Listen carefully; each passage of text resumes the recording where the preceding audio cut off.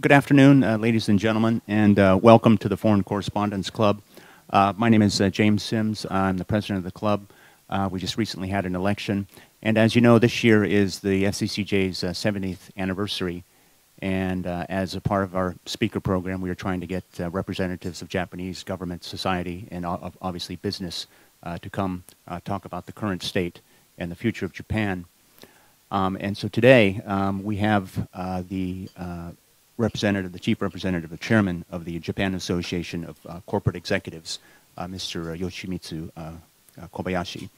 And today he will be doing a brief overview of the Japanese economy, its outlook, and what Japan needs to do to move the country forward, including issues such as sustainability, energy policy, free trade, labor regulations, as well as environmental issues as we come into the talks that will be coming up in Paris at the end of the year on climate change.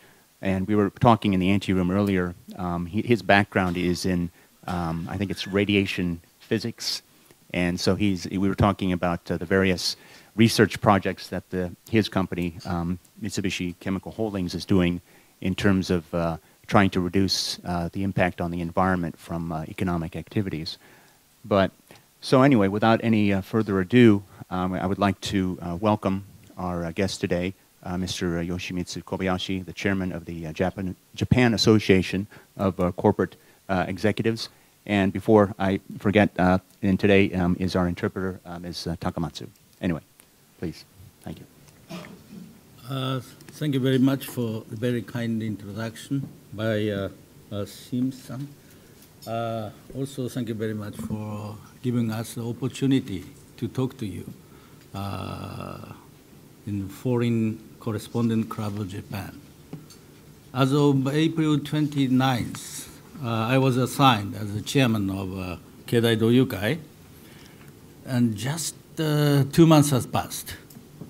I would like today to talk about what I'm going to do together with my members of Keidai Doyukai about our business management and also the proposal for the government policy.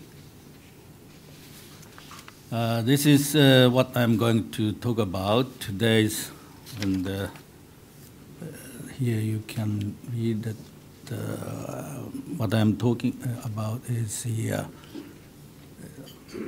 the items about mainly sustainability of the society and also how to handle the corporate management, and also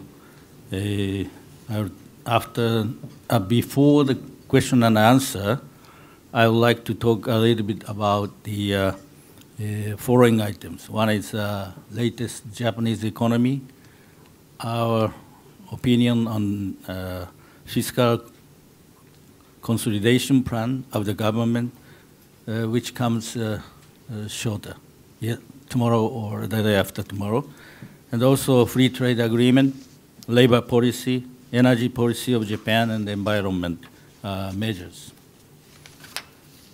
Let me first give you some explanation about the terminology, Japan version 2.0. Actually, Japan version 2.0 is not a buzzword created by the Japanese media. I myself created this term about 2 months ago. From 1945 to 2015, after the Second World War II, Japan enjoyed a huge economic growth. Although some people say that last 2 decades has lost 20 years. And let us call these 70 years as Japan 1.0 or version 1.0, whatever.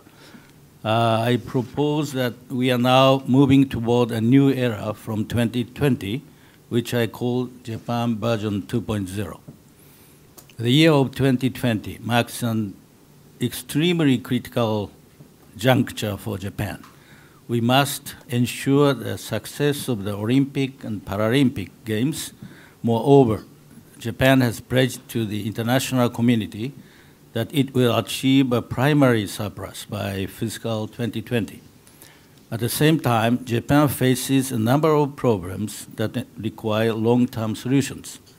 We must tackle those issues so that we can make sure to move toward sustainable society.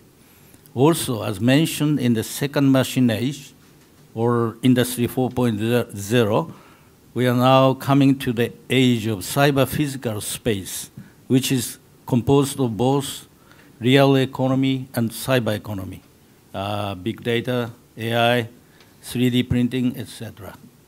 In this respect, the coming 5 years from 2015 to 2020 will be a critical time for us to succeed the transition from Japan version 1.0 to 2.0.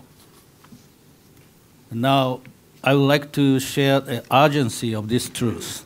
No bright future without revolutionary transformation. Needless to say, we are facing a very broad range of issues. We cannot avoid looking away from inconvenient truths and problems. Particularly, I would like to share out our understanding on the following 3 points.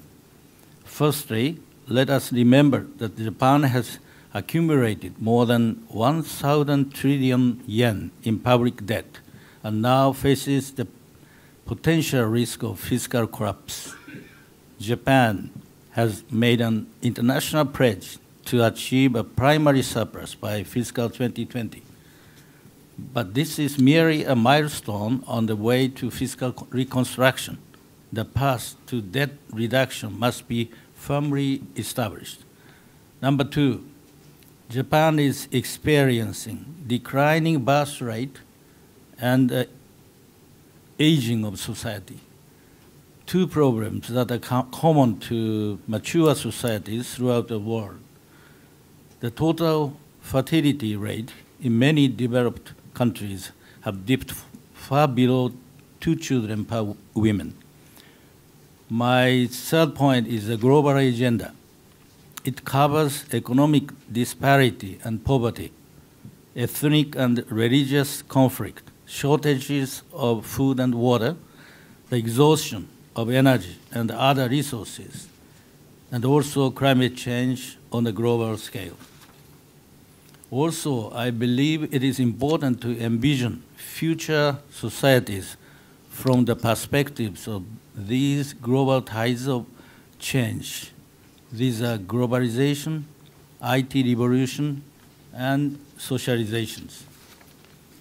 As I mentioned in the beginning, 2020 marks an extremely critical juncture for Japan. We must ensure the success of the Olympic and Paralympic Games. Moreover, Japan has pledged to the international community that it will achieve a primary surplus by fiscal 2020. At the same time, Japan requires solutions for population decline, regional revitalization, sustainability of social security systems, energy and the environment. We cannot allow ourselves to fall behind the global tide or these cutting-edge development. By 2020, we must achieve visible and tangible results to enter the era of Japan version 2.0. It is particularly important to realize that Japan today is standing on the edge of a cliff, not a mere turning point. In developed economies as Japan, US, Europe, etc., GDP growth rate has gradually declined as society matured. Combined with the effects of the rapid growth of emerging countries, the shape of these developed economies in global GDP is receding. GDP is calculated based on factors that can be measured in monetary and economic terms. Thus, it provides an appropriate metric of the satisfaction and happiness that people derive from meeting their material needs. But I feel there are limits to the usefulness and the effectiveness of GDP as a metric concerning people's well-being. We,経済同友会, are going to discuss on the future society, including these kinds of concepts. Although the most focal points to discuss are, of course, productivity and the effectiveness of the economy or business itself. Next one is the drawing of the cyberspace age. A little bit, it's a very fundamental mathematics I used in the high school we learned. Let me consider Japan version 2.0 from another viewpoint or another angle. I think we are now witnessing the dawning of the cyberspace age. In the age of real things, value was measured in progressively smaller unit of weight and traced the shift to lighter and more compact products, from tons to kilogram to grams to milligram, and finally to micrograms, like medicine or a pharmaceutical product. We can readily see that in the cyberspace age, information with no weight will be the source of value. That is to say, atom to bit or bit to atom. These kind of combination will be very critical. 3 months ago, one idea came to me. I refer to this as Z equal A plus BI, where A stands for atom and B for bit. And I stand for internet. I stand for internet or imaginary parts. And at the same time, it means the imaginary parts or number. I believe this very elegantly describes the world beyond 2020. Call to mind conjugate complex number that you studied in school, as already said, that multiplying two conjugate complex numbers, A plus BI and A minus BI, yields Z times Z, Z equal A plus BI times minus BI. This, in turn, is equal to a square minus B square times I square equals squared plus B squared. Object can be measured in terms of size and weight. But what this means is that virtual space with no weight and services can also be counted in terms of size. This is also a little bit complicated three-dimensional drawing. Now let me explain my philosophy on the corporate management of 3 or 4-dimensional axes. Since 2010, I started to install this concept to Mitsubishi Chemical Holding, and now I could say around 70% become successful, settled inside the employee's mind. Firstly, I will explain very briefly what is the kaiteki value, or from where the corporate value can be defined. As here depicted, management of economics, management of technology, and management of sustainability, these are very independently controlled and monitored. As you look at the x-axis, this just represent performance of economy or management, especially return on equity. That kind of capital efficiency is always very important parameters, but it's always measured monthly or quarterly. And the y-axis, it represents the management of technology or innovation induction. That takes more than decades. And the z-axis, this represents management of sustainability, which include the reduction of carbon dioxide or CSR type of performances of the company.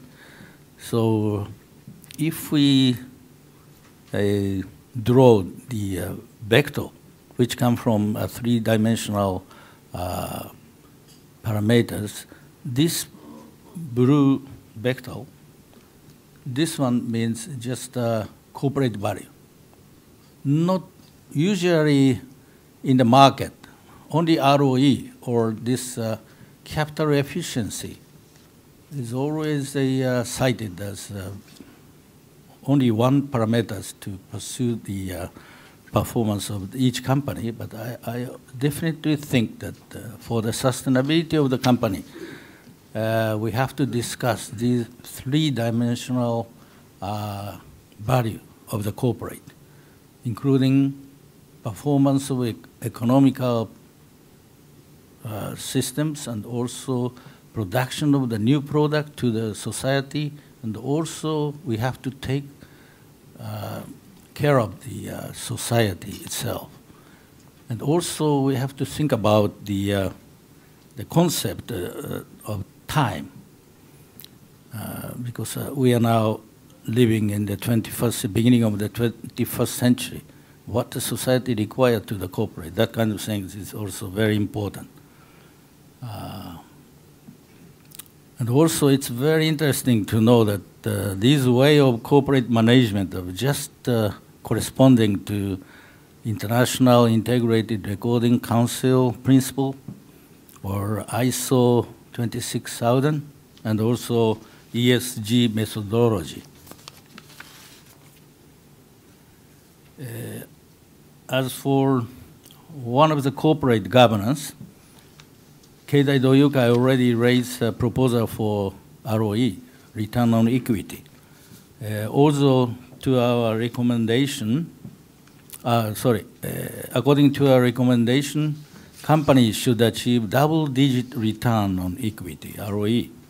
Also, last year, to tell the truth, that the performance of Mitsubishi Chemical is around 6.4 ROE. There are no question ROE stand as one of the critically important indicator in corporate management. At the same time, it is necessary to take into account such factors as the industry-specific characteristics of each industry, management policies, and capability to communicate with stakeholders. For instance, Amazon company is operating in the red, and its ROE is negative. However, the company is highly valued in the stock market.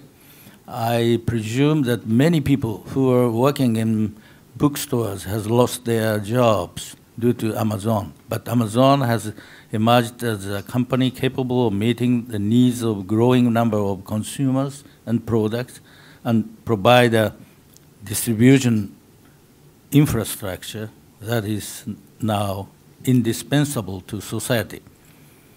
Innovative product introduced by Apple, such as iPhone and iPad, has brought about social transformation on a scale that would have been impossible to predict 10 years ago.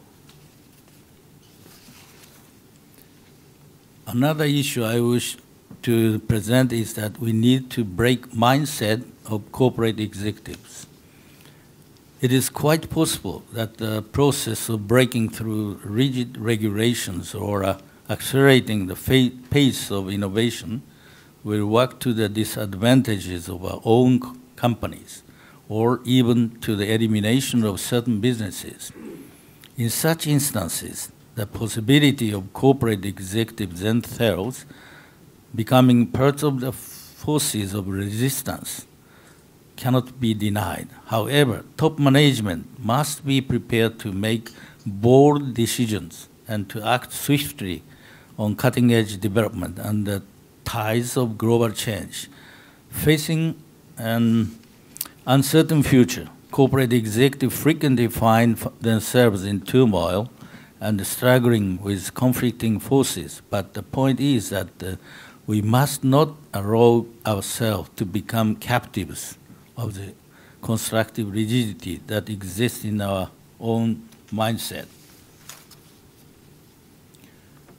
Now, let me talk a little bit about the major topics for Japan economy. Since the Abenomics started in the end of 2012, major improvement have been made, and we are overcoming some of what we call the 6 tribulations or the 7 tribulations. That means we have 6 or 7 handicaps when compared to the other countries. But by the means of, or by the help of monetary easing, this is the first arrow, and also second arrow, fiscal stimulation. Especially this depreciation of Japanese yen contributed a lot to companies' performance as we generate profit from overseas. A view of government and other statistics indicates that the Japanese economy remains on track for a moderate recovery. What is the outlook for the Japanese economy? I expect the horizon to remain bright. We conduct quarterly surveys in Doyukai. In the latest survey this month, out of 589 members from Keizai Doyukai, 43.8% said the real GDP growth for 2015 would be between 1.5% and less than 2.0%. And then 24.6% forecasted somewhere between 1.0% and less than 1.5%. We also asked to identify area of concern for Japanese economy. 53.3% deprived with the future of the world economy centered on Europe and the United States. In second place, 52.1% was a declining consumption due to lack of progress in addressing the problem of declining population. As you are aware of today, Greek EU issue will be the very strong concern for the world economy. Then come to the fiscal consolidation. On the subject of fiscal consolidation, as I mentioned, Japan has made an international pledge to achieve a primary surplus by fiscal 2020. To maintain the confidence of the markets, it is absolutely essential to meet this goal.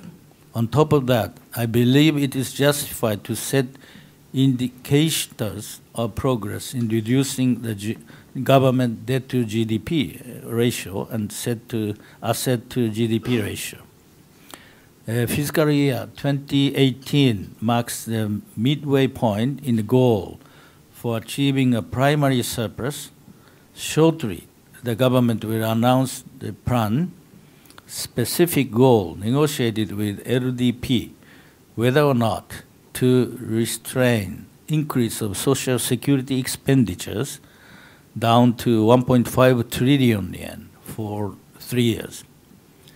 The Japanese government plan looks very optimistic for the future revenues from economic growth, assuming that the 3% nominal and 2% real GDP increase. Also, by 2025, all baby boomers will be above the age of 75. This will further increase spending on health and long-term care afterwards. I consider these to be major risk factors. In the area of trade policy, above all, I am so much pleased to witness remarkable progress in the United States Congress, which add great momentum to the TPP negotiations now facing the final stage. I also hope that the United States and Japan work closely to clear all the remaining bilateral issues and ministerial meeting of the 12 participating countries to be held in a timely manner. And the Keidai Doyukai will appreciate successful negotiations. Also regarding the Japan-EU EPA, export and import between the two sides are roughly equal at around 7 trillion yen. On the other hand, tariff payment on Japanese export to the EU comes to about 240 billion yen, which is nearly twice the amount of tariff payment on EU export to Japan. Therefore, I really expect the negotiation to progress toward a greater trade liberation. And a little bit about employment policy, I will talk a little bit. Regarding labor policy, the House of Representatives passed the revised Worker Dispatching Act on the 19th this month. We appreciate this as a significant step forward. The proposed revision of the Labor Standard Act, featuring the introduction of a category of highly specialized professional workers, is before the Diet. Now that the Diet session has been significantly extended to September 27th, I do hope that the bill will pass during the current session. And also, enactment of these revisions will provide both workers and management with more choices, which is a very good thing. However, management must pay attention to avoiding a situation where those who are cautious about the bill's fear. Another question is a monetary resolution system for wrongful or unfair dismissal. A panel of experts is established before the end of this year. I'm watching this progress in a very positive way.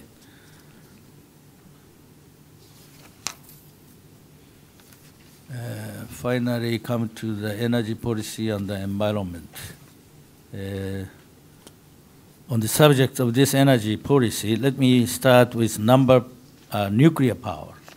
In July 2011, soon after the Great East Japan earthquake, Keidai Doyukai issued a policy proposal that called for reducing dependence on nuclear power. This was followed in March this year by in-depth recommendations featuring 3 specific proposals. One is first, restart and operate reactors once safety is confirmed. Second, reduce dependence on nuclear power to a certain level over the medium to long term by decommissioning obsolete reactors and substituting nuclear power with renewable energy and energy conservation. Thirdly, it is unlikely that renewable energy can meet more than 30% of energy needs by 2030, even if the pace of introduction is maximized. Therefore, to achieve about 50% in zero-emission power generation, nuclear power will have to continue supplying at least 20% of Japan's power needs. These outline the basic thinking of Keidai Doyukai on this subject. This is a drawing of what we are now thinking. Compared to 2010, before the earthquake, we proposed to reduce dependence on nuclear power to a certain level and dramatically increase renewable energy while reducing the percentage of coal or gas-fired. Our proposal is pretty much close to the government proposal.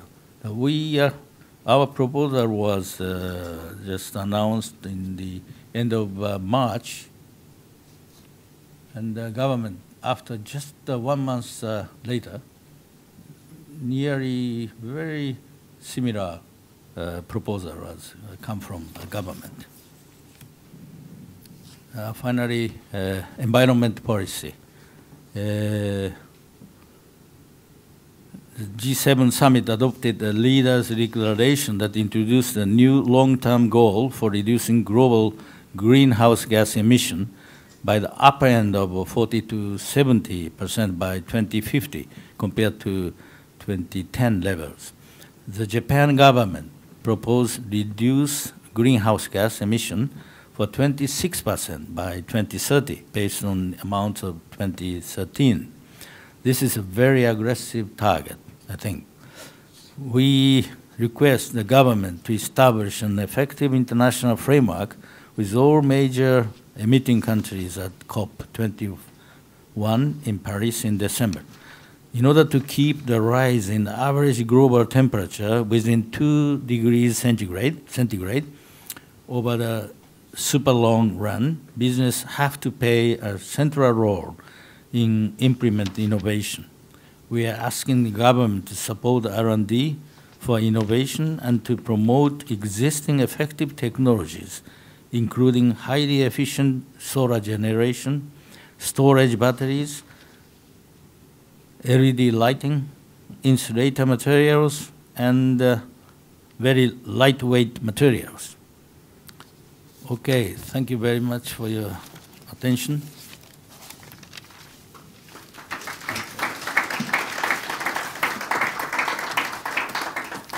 Okay, thank you very much. And I forgot just one housekeeping note. If you have your cell phone, if you could just please put it on manner mode or turn it off. And anyway, so we'd like to go to questions from the working press. If you have any questions, please state your name and your affiliation, and no speeches.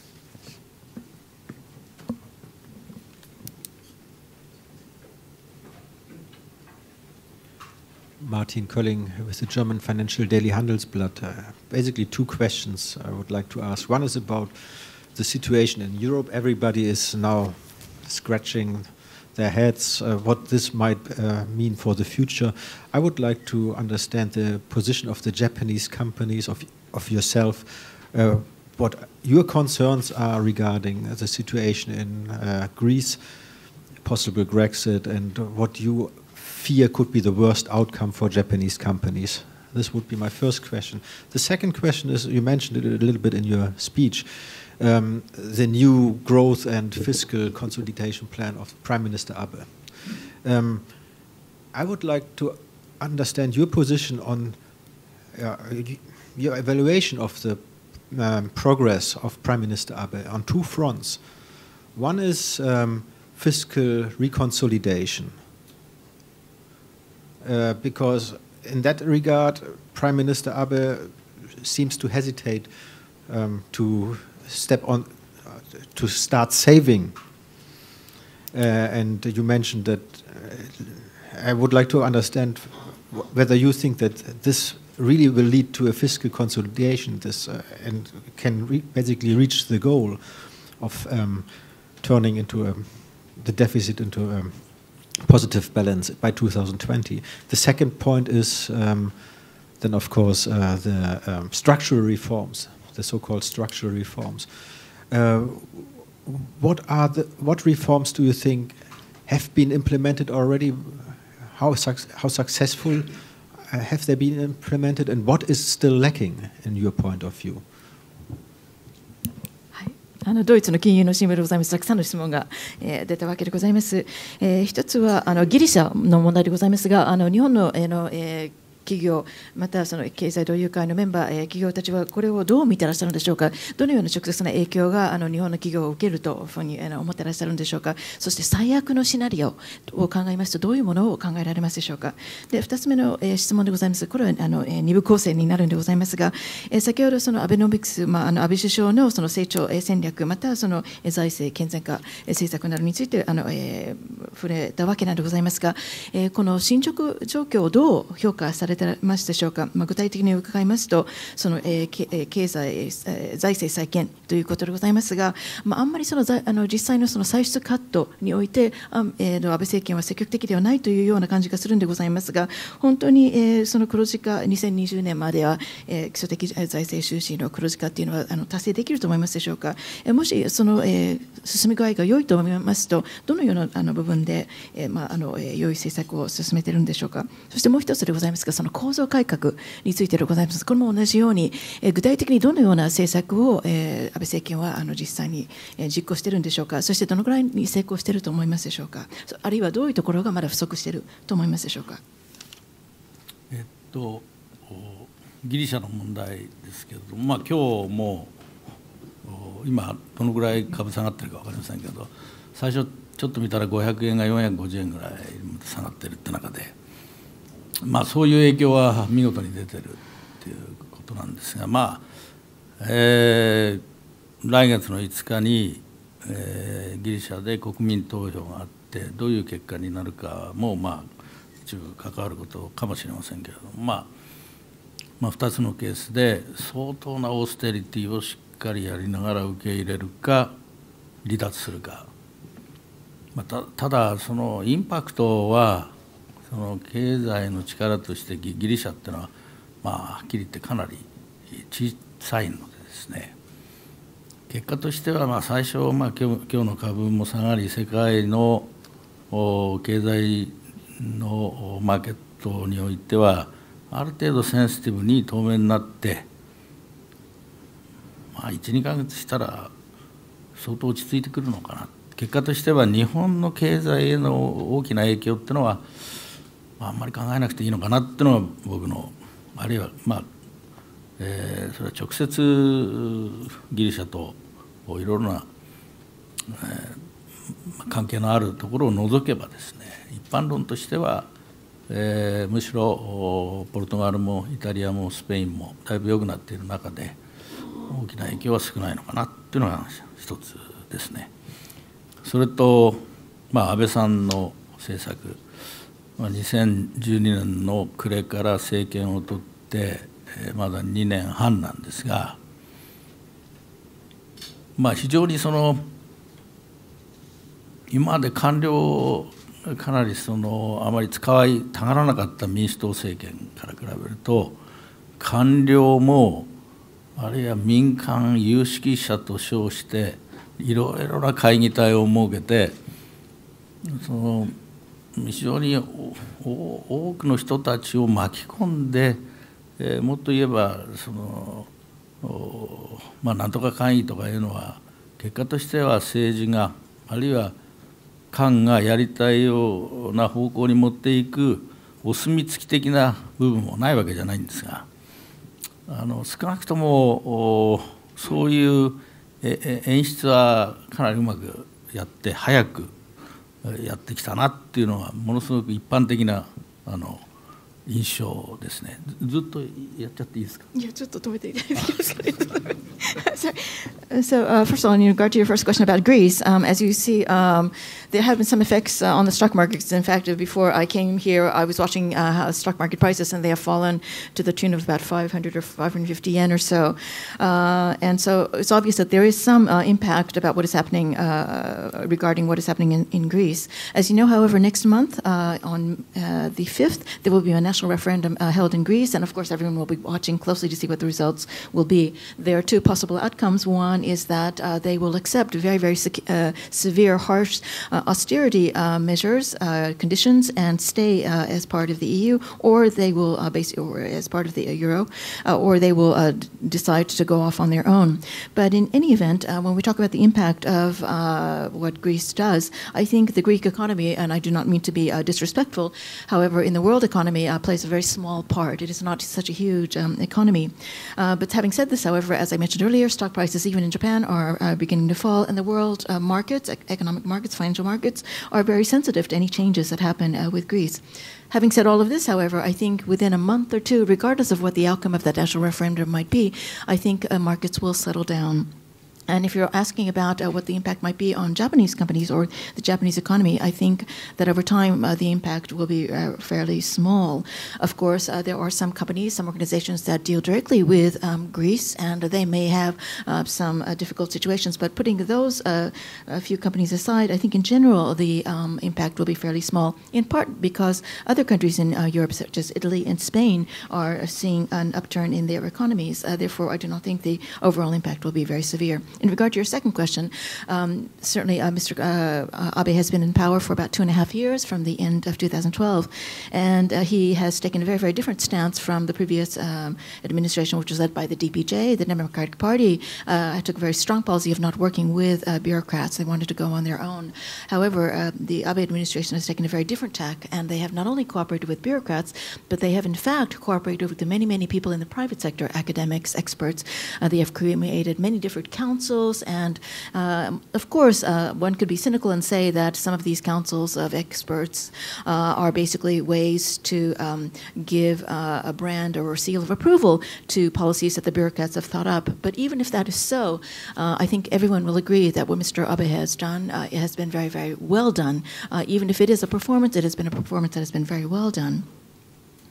それで、次財政再建に行く前にですね、その安倍さんっていうかこの2年半のパフォーマンスをどう考えるかっていうのをちょっとお話したいんですけど、私はその2013年安倍政権が確立して2013年1月9日から8月っていうか6月の骨太を出すまで約1年9ヶ月、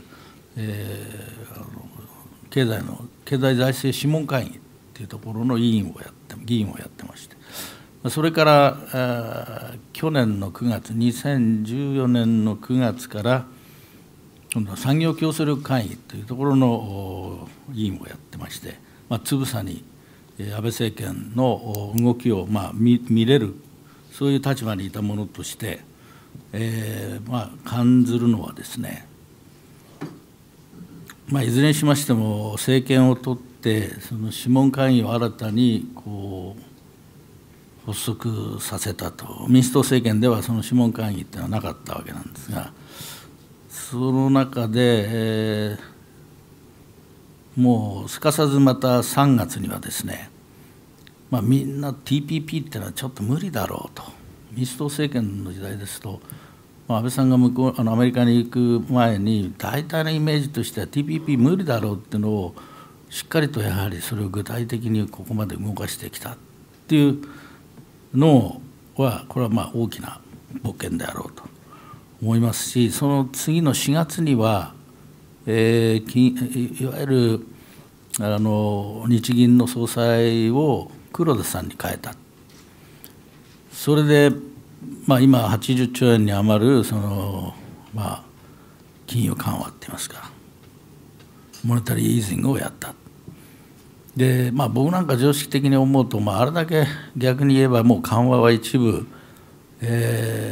黒田さんの前の総裁が、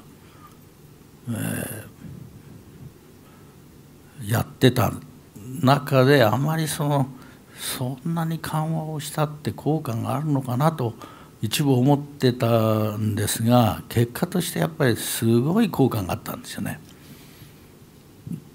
ということで80円が120円まで来たっていう、それによって日本の経済がかなり活性化した。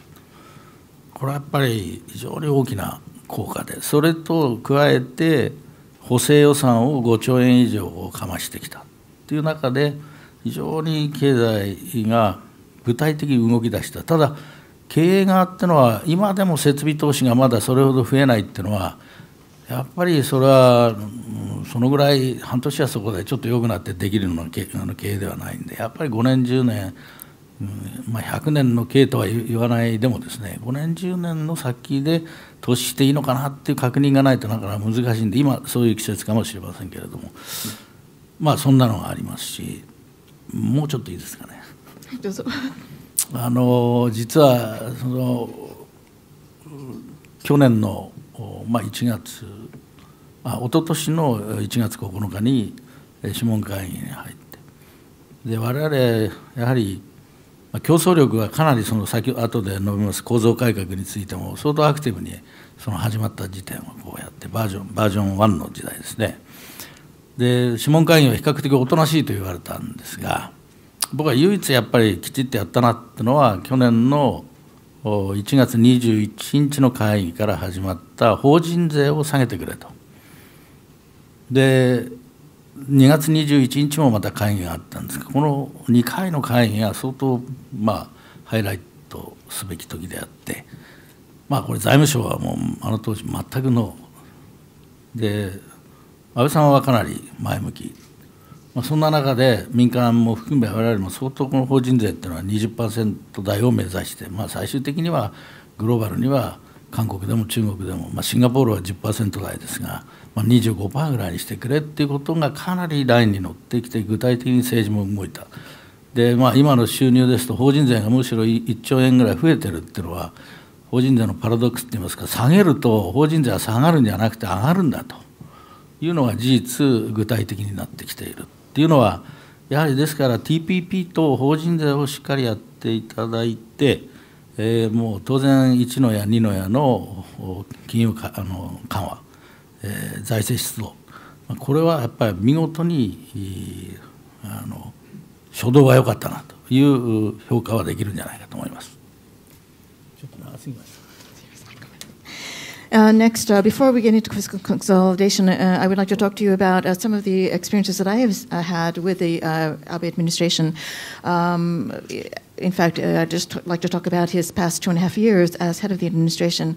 On January 7th, 2013, I was asked to become part of the CEFP, the Council on Economic and Fiscal Policy, and I served on this council for about 1 year and 9 months. And during that time, there was what is called the big boned policy, the policy by the government to basically stimulate the economy. Also, separately from that, as of September of 2014, September of last year, I have become a member of the Industrial Competitiveness Council. And as a result of my being a part of these two important councils that are attached to the government, I think I've been able to see what Mr. Abe has been trying to do and some of the results that he has been able to achieve very much up close. And I would like to basically bring your memories back to when he first took the reins of power. At the time, the Council on Economic and Fiscal Policy was something that had not been used at all by the DPJ administration. And the first thing he did was revive this council. And as soon as he regained power in March of the following year, he basically tried to revive the TPP negotiations. And this is something that during the administration of the DPJ, people had thought it would be impossible to move forward with. But as you can see, Mr. Abe has made tremendous progress in moving this forward. And then in April, the following month, he appointed someone very spectacular, Mr. Kuroda, to be the governor of the Bank of Japan. And as a result, he has been able to implement a quantitative monetary easing to the tune of about 80 trillion yen plus. And for me, to be very honest, at that time, I thought quantitative easing would not really be much of an answer because, after all, there had been some kind of easing policies that had been implemented even under the tenure of the previous governor of the Bank of Japan. But I see that Mr. Kuroda's efforts have been very, very successful. You've seen the exchange rate change from 100 yen to the dollar to 120 yen to the dollar. And that currency rate shift has been a tremendous revitalizing force for the Japanese economy. In addition to this, Mr. Abe pushed forth a supplementary budget of 5 trillion yen, which also helped revive the economy. Having said about all of this, however, you can see, however, when we look at individual different companies, we see that CAPEX, the investment in new infrastructure, capacity has not risen that much yet. And that is because although the results for the economy have been very positive for the past 6 months or so, that's not enough for a company to justify making huge investments in the future. They have to be able to predict what the economy will be like 5 years into the future, 10 years into the future. I wouldn't say they have to know what it's going to be 100 years into the future, but at least 5, 10 years into the future. They must have some assurance that the economy will keep growing. Having said this, however, last year, you asked about structural reform. As I mentioned, 2 years ago, in January, I became a member of the Council of Economic and Fiscal Policy, and we did talk about structural reform. We were still in the era of version 1, Japan version 1, and at that time it was said that this council, although it had been reactivated, was still very quiet and wasn't accomplishing very, very much. However, in January, we had a meeting on January 21st, and we took up very seriously the issue of raising corporate taxes.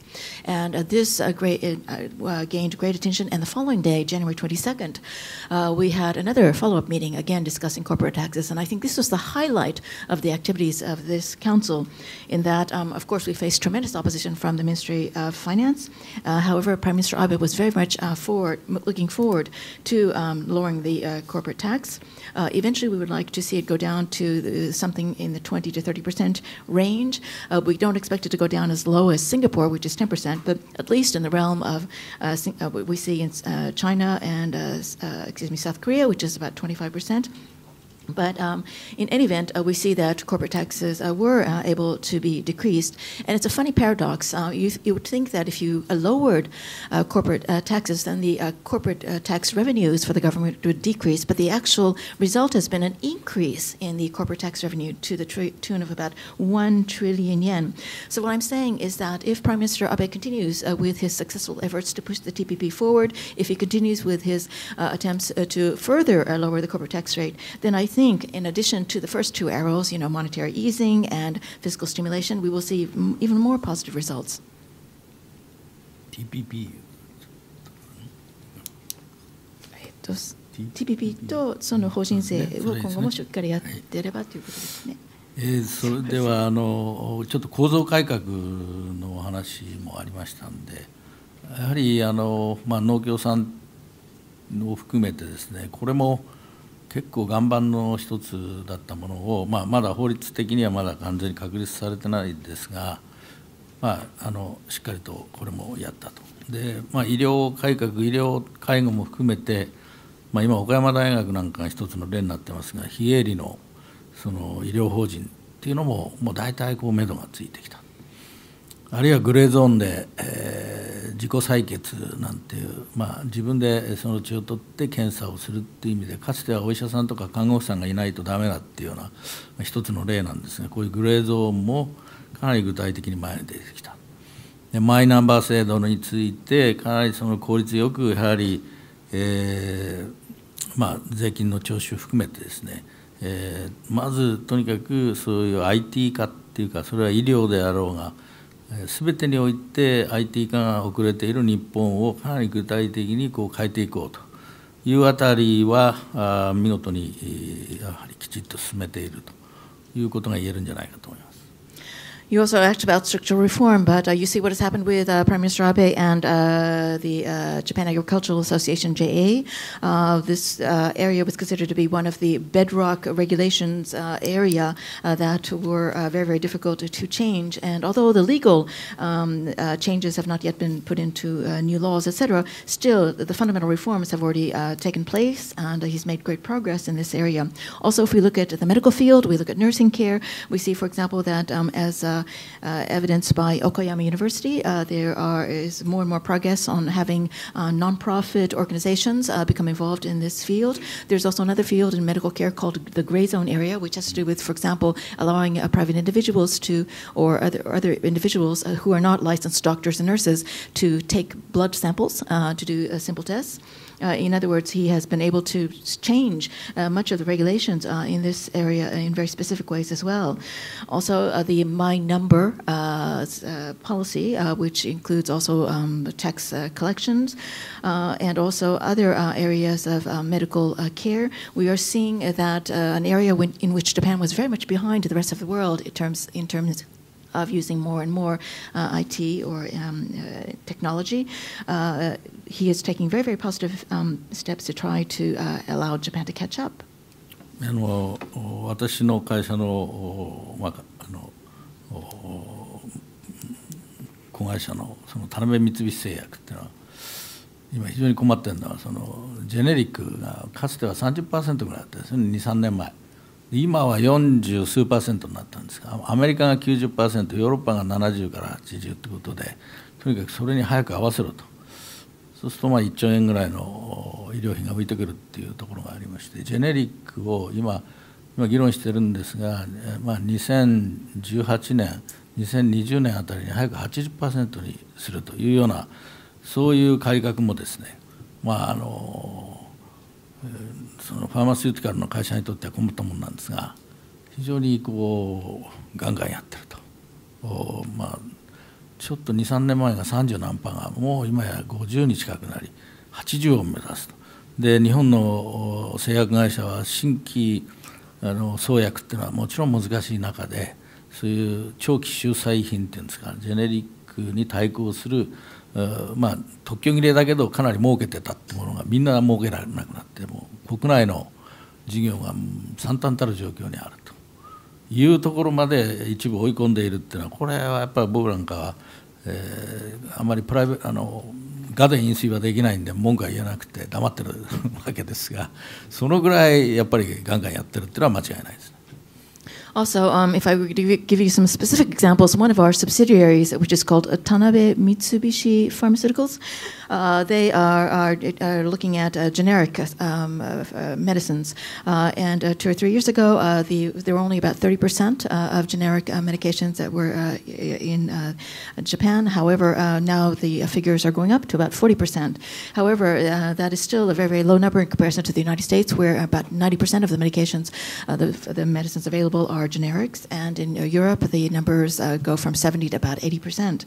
The generics, introducing more generics into Japan is being seriously discussed and debated within the government. We're hoping that eventually by 2018 or at the latest by 2020 we will be able to increase the percentage of generics being used in Japan from the current 40% to about 80%.